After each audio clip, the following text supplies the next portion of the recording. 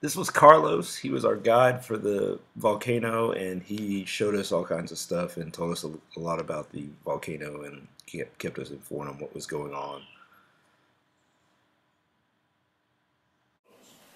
So I work for the National Seismological Network, who is an institution based in San Jose. So that is a facility with all the seismic network, and we do all the research for monitoring volcanoes mostly. And we do a little bit of research, not that much. We mostly do monitoring for active volcanoes. Also, that is based at the University of Costa Rica. It's two institutions working together. One is the university, and the other one is the Costa Rican Electricity Institute.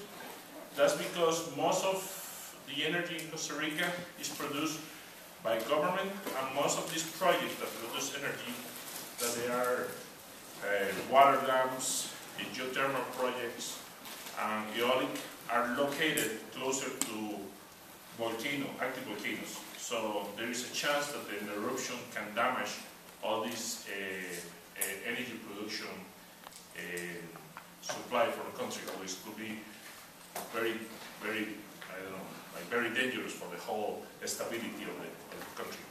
The tram is 2 hours.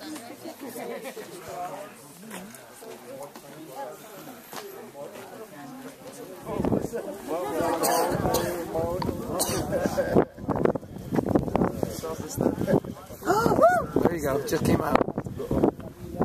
It's crazy how it does that. Isn't it?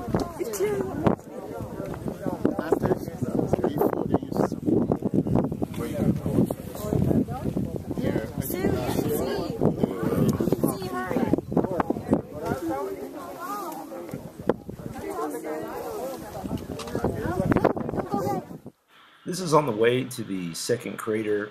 The trail was pretty neat and it had all kinds of little paths that went off. I wish we could have gone down some of them. I think the biology team actually went down some of them.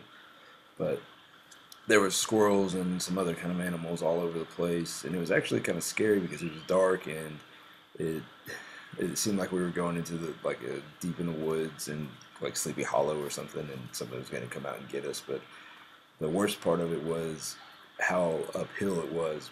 Pretty much all of us were out of breath. Many of us had to take a break just to catch our breath because it was very steep.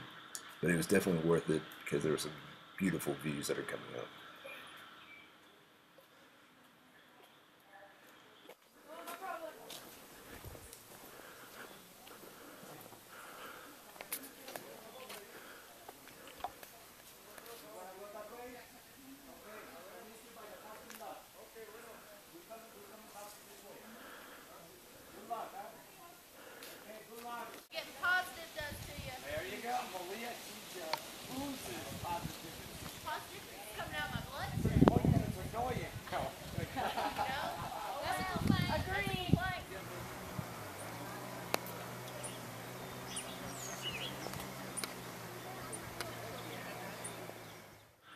This is where we ate lunch after leaving the volcano, and it was a really neat place because it was huge. It had this awesome lodge and amazing food, and I really enjoyed it.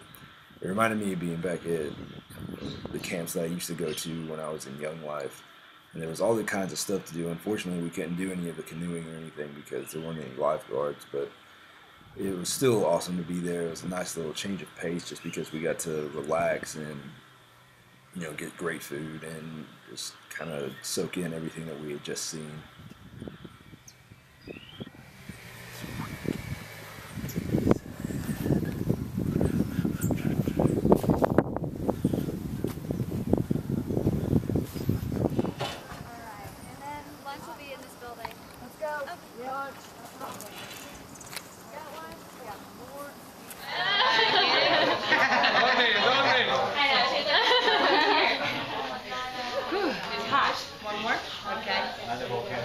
Just got my hand all over you.